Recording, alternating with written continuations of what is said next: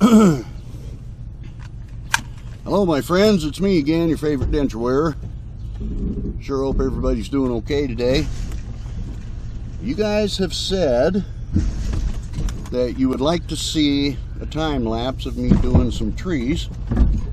So I've got a couple of small trees to do today, and I'll just do a time lapse of those. Now, to kind of explain how this works, what happens is, hold on a minute, I got to check my trailer just to make sure everything's set. I'll be right back. Hold that thought.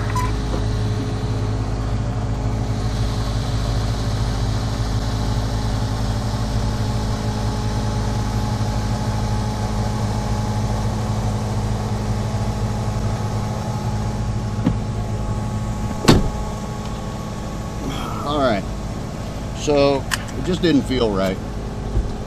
So the way this works is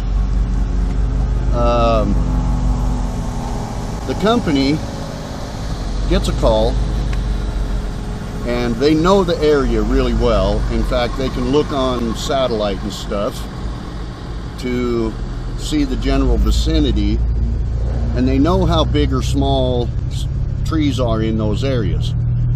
And if they know that the trees are somewhat small, they call me and they say, go take a look at these trees for us. Tell us if you can do them.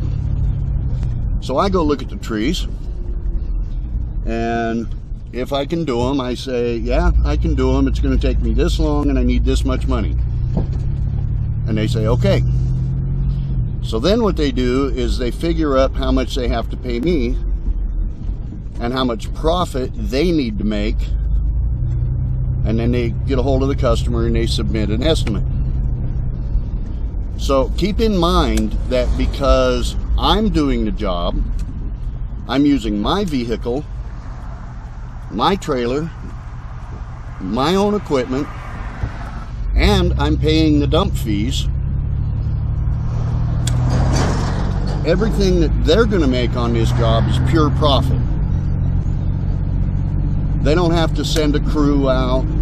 They don't have to take their big truck and their chipper and pay 6 people for the day and pay the expense of fuel and all of that stuff. They don't have to do any of that. So whatever they're going to make off this job, for them, whatever they're going to make is pure profit. So when they send me out to do a job like this, I'm trying to get that fuzzy stuff out of the way of the lens.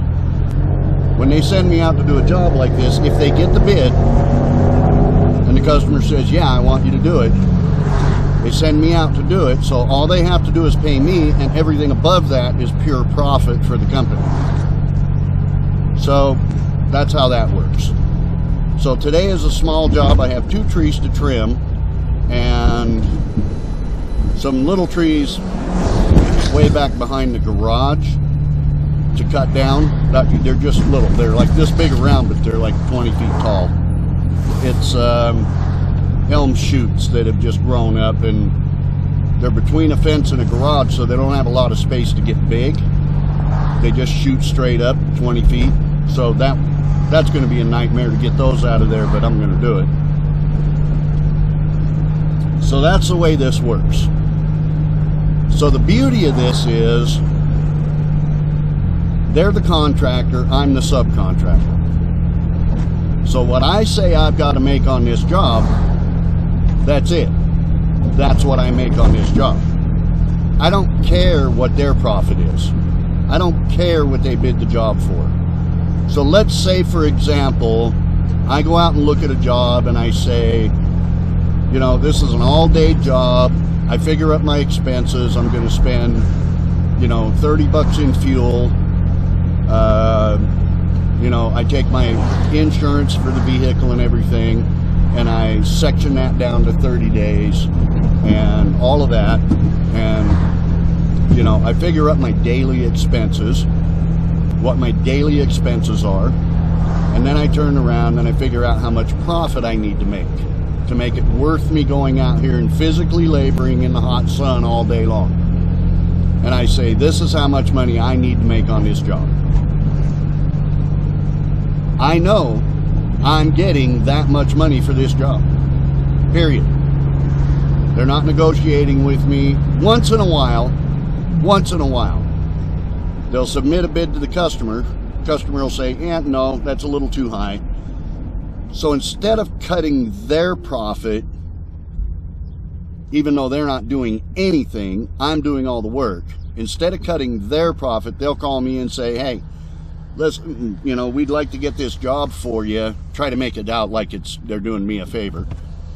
We'd like to get this job for you, but it's just, you know, the bid's a little too high. Is there any way you can do it for like $100 less? You know, well, that eats into my profit.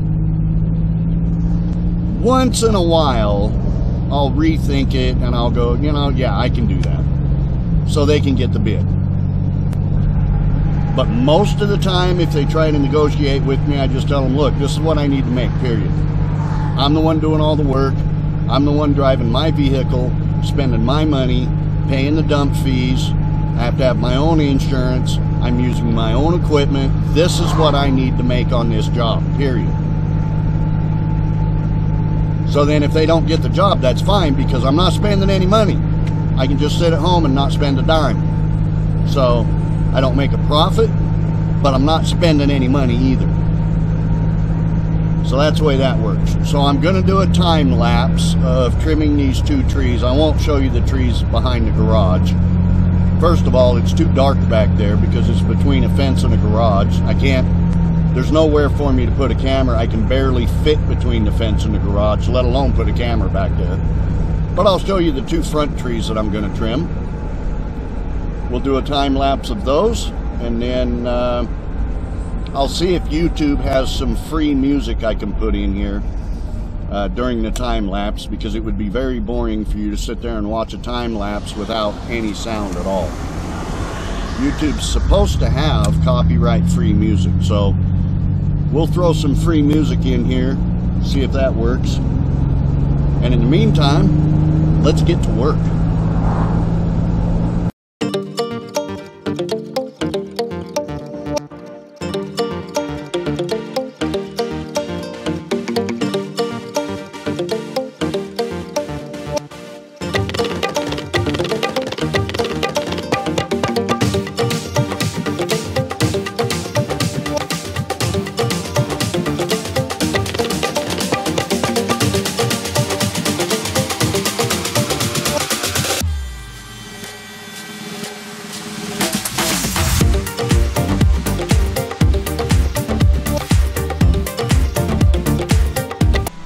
Alright guys, what you just saw was 4 hours of work.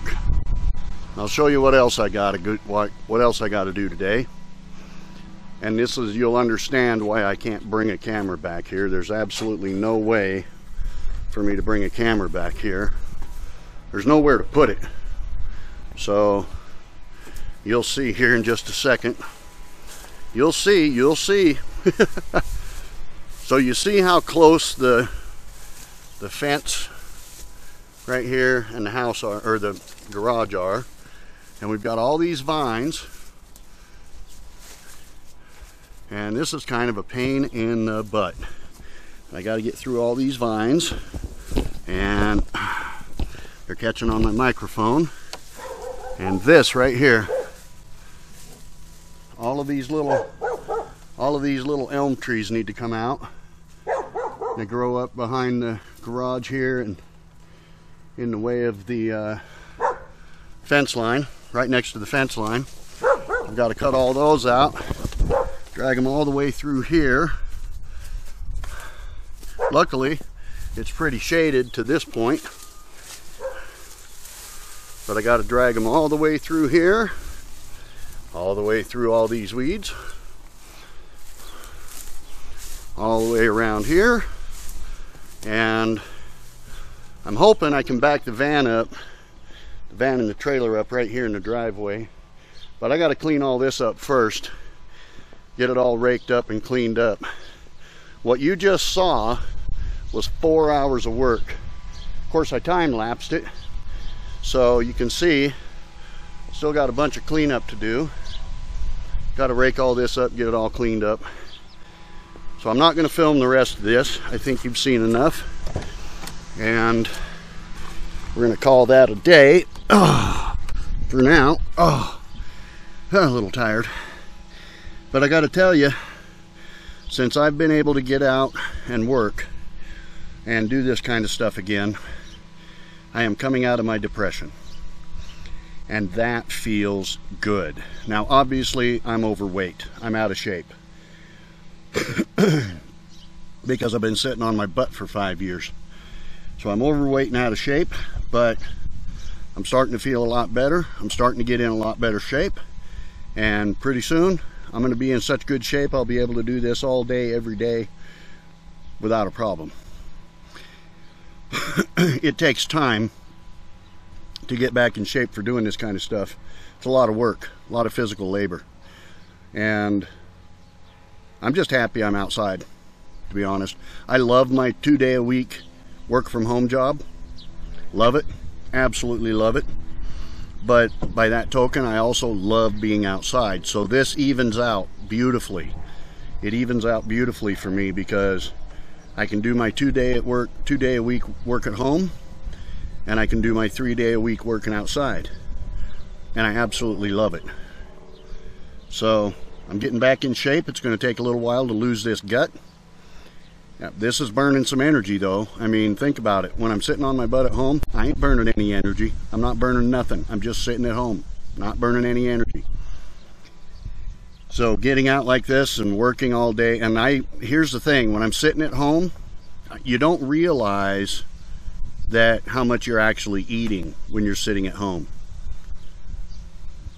You know, there's all these snacks in between and stuff like that I don't realize I do.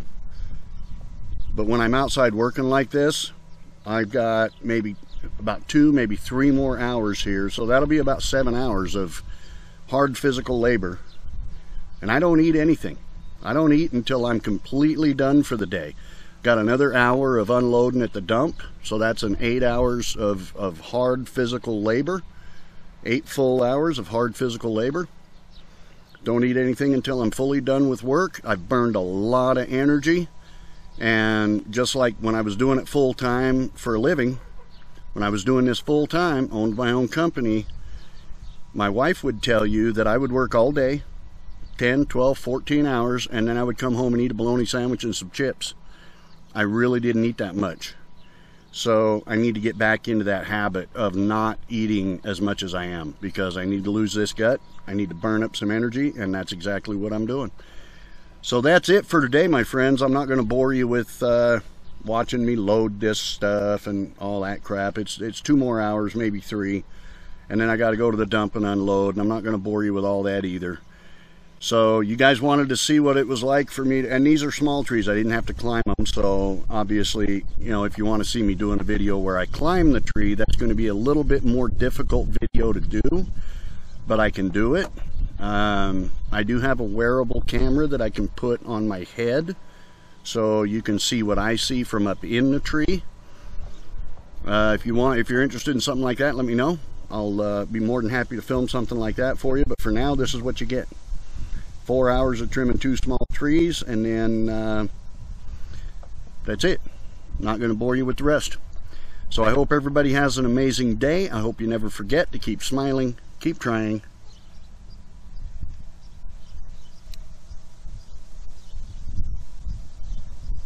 and never give up.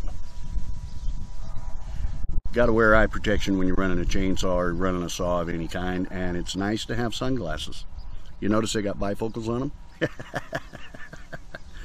I'll see you in my next video.